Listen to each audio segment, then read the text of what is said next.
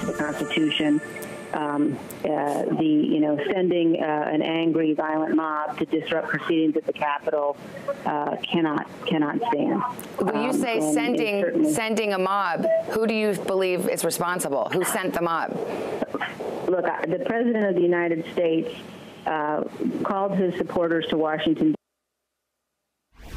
That was Republican Congresswoman Liz Cheney speaking earlier today, calling out the mob that was sent to Capitol Hill by the president and his acolytes. The joint session of Congress is now reconvened and resuming their constitutional duty to count the Electoral College votes. Hours after a mob of Trump supporters stormed the U.S. Capitol, and several House Democrats now want to take steps to remove President Trump in his final days in office for his role in today's violence. 19 of them are calling on Vice President Mike Pence to initiate 25th Amendment proceedings against Donald J. Trump. Congresswoman Ilhan Omar said on Twitter that she's drawing up new articles of impeachment as a matter of preserving our republic. Her fellow squad member, Ayanna Pressley, also called for Trump's impeachment today. But with 2 weeks left until Inauguration Day, how far will these efforts go? Joining me now is a freshman member of the new Congress, Representative Mondaire Jones of New York. Congressman, thanks for coming on the show. First off, thank you for coming on a day like today. I hope you're safe and well. What was that like? A new member of the House. I don't think you expected your first week in Congress to go down like this, did you? You know, I expected to be fighting on behalf of the American people, but I did not expect to be preparing myself for physical fighting against domestic terrorists who were able to storm the Capitol and nearly stormed the House chamber where I and approximately 200 other members of Congress were located, so early on and using my bare hands. I mean, thankfully, we were evacuated before that happened. But I've got to tell you, I'm angry. The worry that I felt in that moment, the fear for my life has now changed, has now become fury. I am furious at House Republicans. You noted earlier that over 100 of my Republican colleagues in the House of Representatives alone voted to reject the electoral votes from the state of Arizona for Joe Biden and Kamala Harris. That is unconscionable. And of course, this myth of voter fraud is precisely what helped to lead to these dozens of domestic terrorists taking over the Capitol building today and putting everyone's life at risk. So just to be clear, you believe that the 100-plus members of the House, the 6 Republican senators who still voted tonight to try and overturn Arizona's result for a start, that they are responsible for they have a role to play in terms of taking responsibility for this attack on Capitol Hill today? They are absolutely responsible. They are co-conspirators in sedition, along with the President of the United States, who, of course, has been the cheerleader, the main cheerleader for the violent insurrection that we saw attempted today. What happened today is never supposed to happen. What is happening right now, where Senator Hawley is saying that he's going to be objecting to Pennsylvania, is not supposed to happen. This is a routine certification of a free and fair election. There was no voter fraud, and to the extent there was voter suppression, it was of black and brown voters in places like Georgia who were Democratic voters. And it's just so shameful what's happening. It's why I've called for the expulsion of my Republican colleagues who have participated in these objections. It is why I have agreed to co-sponsor articles of impeachment of this president. I share the view that regardless of how many weeks we've got left in his tenure, we have to send a very powerful message to the world, to Trump himself, and to the other Donald Trumps in the Republican Party who want to run for president and for Congress in the years to come, that there will be consequences for unlawful. I want to come back to the impeachment in a moment. Take a break for 2 seconds. Congressman, we're going to listen to Elizabeth Warren speaking on the floor right now. We'll come back to you in just a moment. Bodies pile up in the morgue. Instead, they elected a new president who wants to save lives, to save our economy, and to save our democracy. Even as the pandemic raged, Americans showed up for democracy. States worked overtime to set up safe systems, ballot drop boxes and early voting, and gallons of hand sanitizer. Voters mailed their ballots earlier, put on masks, and stood in line at the polls. The election of 2020 shattered voting records. So here we are on the floor of the United States Senate in the aftermath of an historic election held in the middle of a pandemic. People are suffering, and we should be working to get them the help they need. Instead, we are here because Donald Trump wants to overturn the results of that election. The Republicans objecting to the results of this election will be judged by history. But the rest of us will be judged as well.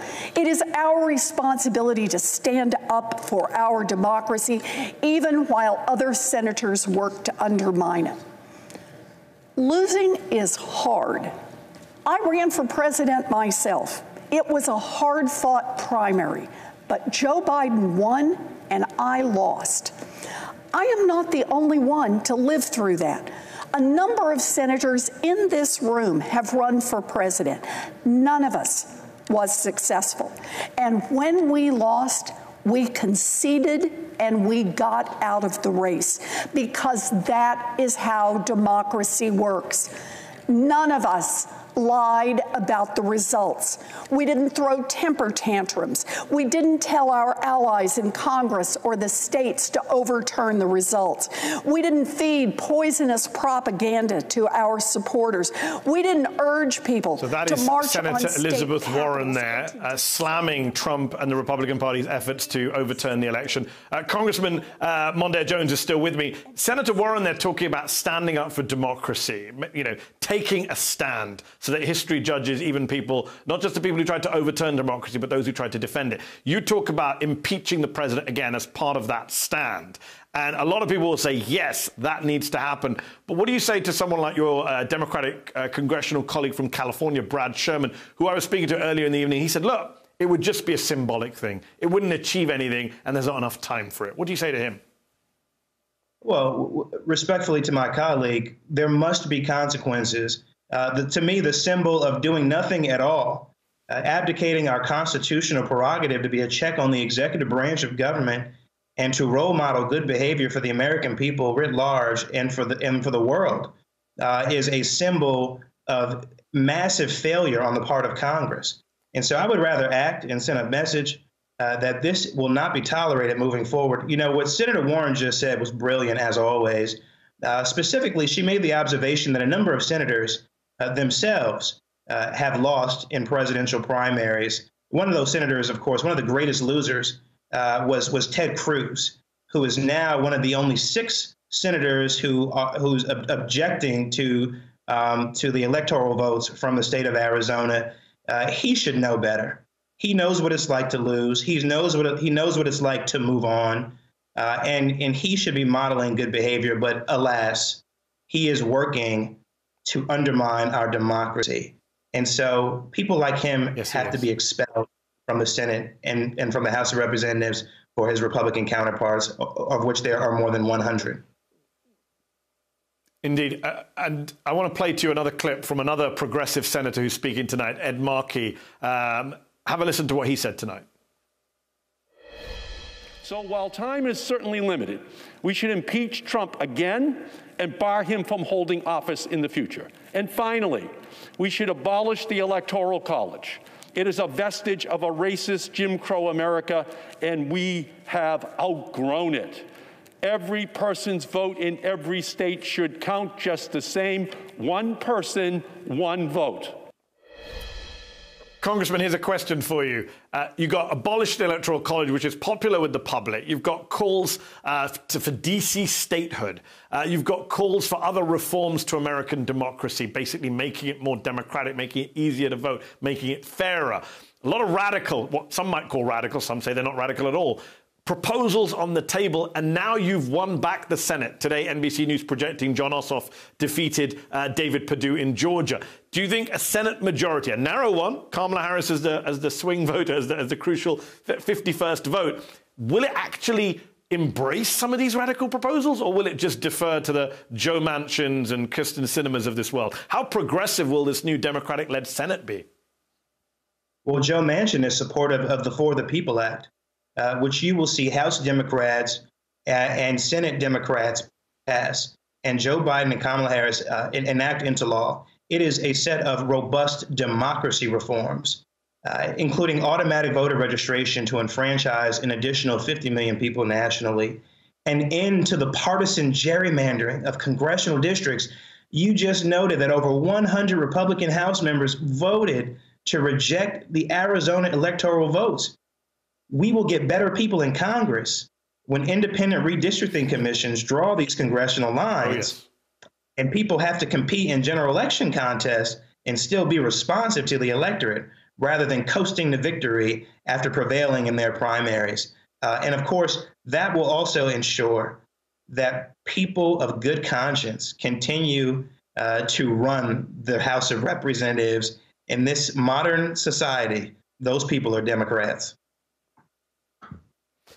And Congressman, you've mentioned a couple of times tonight, taking a strong move to really hold the GOP accountable for what they've done tonight and today. You and I think your fellow freshman Democrat Congresswoman Cori Bush are calling for these Republican colleagues to be expelled, to not be allowed to be seated. Do you worry, on the one hand, it's the kind of tough measure that many would say Democrats need to take to draw a line in the sand, to defend small d democracy. On the other hand, won't that just play into the whole Republican victim narrative, the idea that they won't let us win elections, they won't let us sit in Congress, the wailing that we're hearing from some in the GOP? No, Republicans will manufacture myths so long as they're able to continue to have a platform, which is why I'm such a champion of these democracy reforms, repairing our democracy, making sure that the vast majority of state legislatures, which are Republican controlled, are not able to dilute the votes of Americans and allow QAnon adherents to get elected en masse to the United States Congress.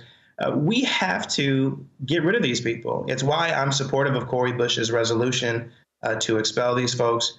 You got a lot of folks who just want to pretend like they didn't do anything. They want to act like now that the protesters and the domestic terrorists have been expelled safely from the Capitol. Imagine if these protesters were black, by the way, that we can just get back to normal. But no, there must be accountability for what happened.